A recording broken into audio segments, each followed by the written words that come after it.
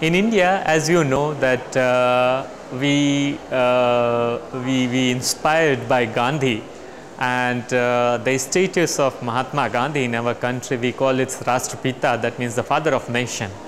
So since a very beginning in the schools, we did a study of Gandhi and all moral lessons which Gandhi gave for the younger generations. So by heart, I can say every Indian child is a Gandhian, and then for the younger generation, there are a lot of Gandhian organizations who organized many conferences, training camps, other sorts of discussions to inspire the young people, the young generations to come and to believe on non-violence. And for me, it's very important for the society to give the young generation to react non-violently.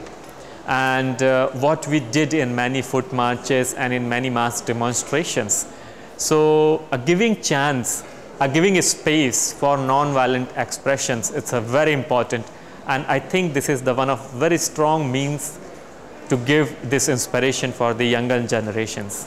I think that the moral lessons of non-violence is relevant in any parts of the world, and we have to give this education for the children who are the coming generations, because I mean the non-violence, it's not only a pattern of thinking, but is a way of life. So we think that in a world, in a global village, what we call today, it's necessary to give this new way of life, what we can say the non-violent thinking and non-violent economy, a non-violent atmosphere. So it's very important for us.